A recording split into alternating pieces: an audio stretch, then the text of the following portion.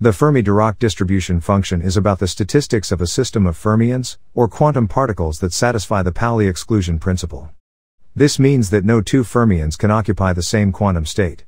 The most well-known fermion particles are the electrons. Let's consider a system with 3 energy levels, where each level has a G number of states as indicated, also known as its degeneracy. Let's say we have a total of n equals to 5 electrons to distribute. There are of course many ways we can distribute that n equals to 5 electrons. On the left, we can have more electrons populating the lower energy levels, with n1 equals 3, n2 equals 2 and n3 equals 0. On the right, we have more electrons populating the higher energy levels, with n1 equals 1, n2 equals 1 and n3 equals 3. There are of course many other ways of arranging the electrons. The important rule that the electrons have to respect is the Pauli exclusion principle, and that the electrons are indistinguishable, thus we only care about how many electrons are in each energy level, and not the order in which they are arranged since they are fundamentally indistinguishable. Multiplicity is all the possible ways where the electrons can be arranged. We denote the multiplicity for an energy state J as m sub j.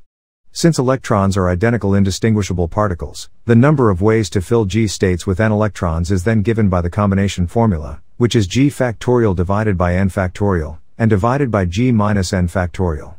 You can find the link to the video on permutations and combinations in the description below. Using this formula, we can easily work out the multiplicity for each energy level for the system on the left, with the particular distributions of electrons n1 equals 3, n2 equals 2 and n3 equals 0. The total multiplicity m of the system would then be the product of the individual multiplicity of all the energy levels. The total energy of the system U would be the product of the energy and the number of electrons at that energy level, summed over all energy levels. Lastly, the total number of electrons is constrained to be n. In order for us to proceed to the next step, we need to first borrow an equation from Ludwig-Boltzmann tombstone. Here, the entropy S has a definition in terms of the number of microstates, given by K sub b, the Boltzmann constant multiplied by the natural log of the system multiplicity m.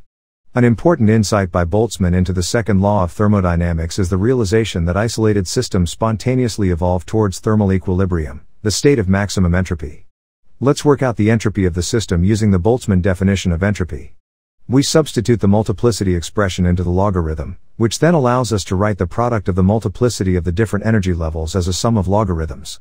Next, we recall the Stirling approximation as shown, which in the limit of large X allows us to write it in a form without the factorial. Applying the Stirling approximation then allows us to arrive at an expression for the entropy without any factorials. This will serve to be very expedient in our next steps of the derivation. Next, taking the cue from Boltzmann, to find the electron's distribution at equilibrium, we should seek to maximize the system entropy, while at the same time imposing the constraints on the total energy and the number of electrons. To solve this trio of equations, we shall resort to the method of Lagrange multipliers. The method of Lagrange multipliers is a strategy for finding the local maxima and minima of a function subject to equality constraints. We introduce an auxiliary function L, which consists of the entropy S which we seek to maximize, in addition to the two constraints. We seek to find the Lagrange stationary point with respect to the number of particles at each energy level I. To proceed, we first have to find the stationary point for the entropy S. Recall the entropy expression we derived earlier with Stirling approximation. We can work out the stationary point for the entropy by taking differentiation with respect to n sub I.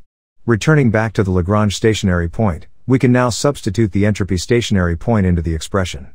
The terms involving logarithms can be combined, and with some algebra, we can arrive at an expression for the electron occupation for energy level I, which is the ratio between the number of electrons n sub I to the total available states G sub I at that energy level.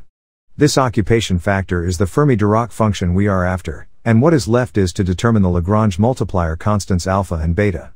The way to determine the constants alpha and beta is to compare our microscopic expression of the total energy with that of the thermodynamic law.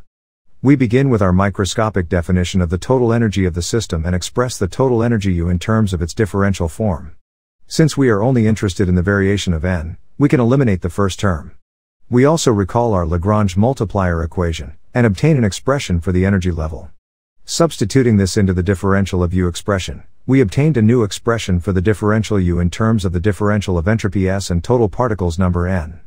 We recall the well-known thermodynamics law. A quick comparison to our microscopic expression of the total energy differential to the thermodynamics law allows us to relate temperature T to 1 over beta, and the Fermi energy to the minus of alpha divided by beta.